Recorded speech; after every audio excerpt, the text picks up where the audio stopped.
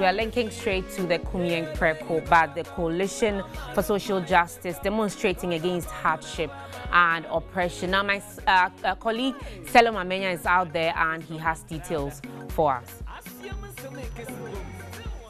And the demonstration is definitely happening at the Obra Sports Circle, where they call Dubai.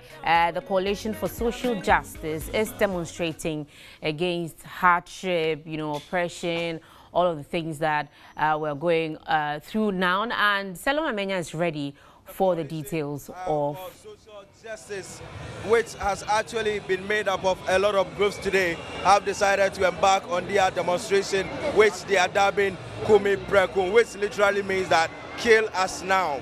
And what is surprising is that apart from members of these groups, other groups have taken advantage of the demonstration. We have groups like the Concerned or Aggrieved Customers of Men's Gold, the Concerned Drivers Association. The same way we have where people who are coming from the value and asset, the value and also asset management, those who actually went on the demonstration against the vehicle or the luxury vehicle tax. They are all part of this group who have joined here today. Security is also tight very much. I'm telling you that security is tight. There are men drawn from the Force Police Unit and FP. You can see, I can count about 4 of their vehicles with uniformed policemen ready to ensure that security is provided, ready to ensure that this demonstration is successful. But the concern that many are raising is that it looks like the police are going to have a tough time handling the crowd here. I have here the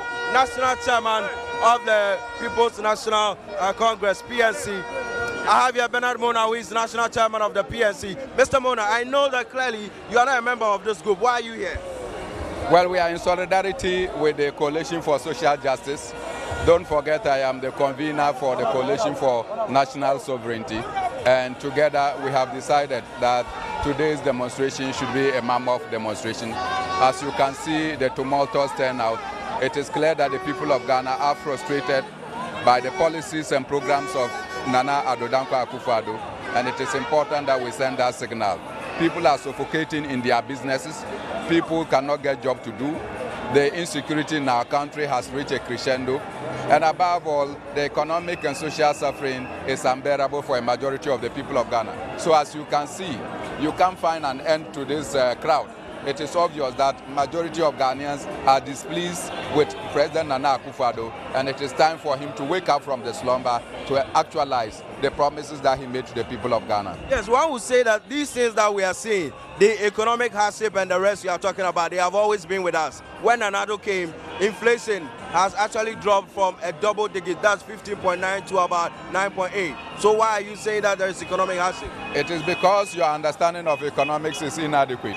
You will understand that there is a correlation between inflation and unemployment. And anytime inflation is dropping in a developing country, it means that unemployment is on the ascendancy. What it means is that majority of the people are being laid off from their jobs. And I'm sure the TV station that you represent, you can see that a chunk of your people have been laid off simply because the owners of the TV station cannot continue to pay salaries at a time when there is no boom at the industry. So when there is increasing unemployment and the trump card of the president is that there is inflation, it means that the president is not spending enough in the economy. Contractors are not paid, teachers are not paid, NAPCO workers are not paid, even TV3 staffs are not being paid. So at the end of the day, you will see. You cannot say that voice. I am saying this as a fact because I come to TV3 and I have friends there, not you. Just to point out to the fact that the reason for which Nana Akufo-Addo became president is that he noted. That was Selom Amenya at the Obra Sports, bringing us updates on the Kum Yen Preko demonstration by the Coalition for Social Justice, who are demonstrating against hardship and oppression.